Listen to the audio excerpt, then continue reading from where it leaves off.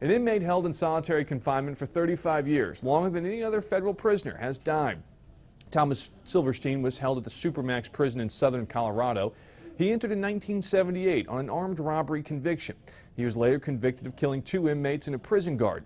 With no federal death penalty in place at the time of the guard's slaying, the Denver Post reports the Bureau of Prisons put Silverstein in indefinite solitary confinement, where he remained until he was hospitalized in February. He had surgery and was placed in intensive care. The AP did not immediately report on a cause of death.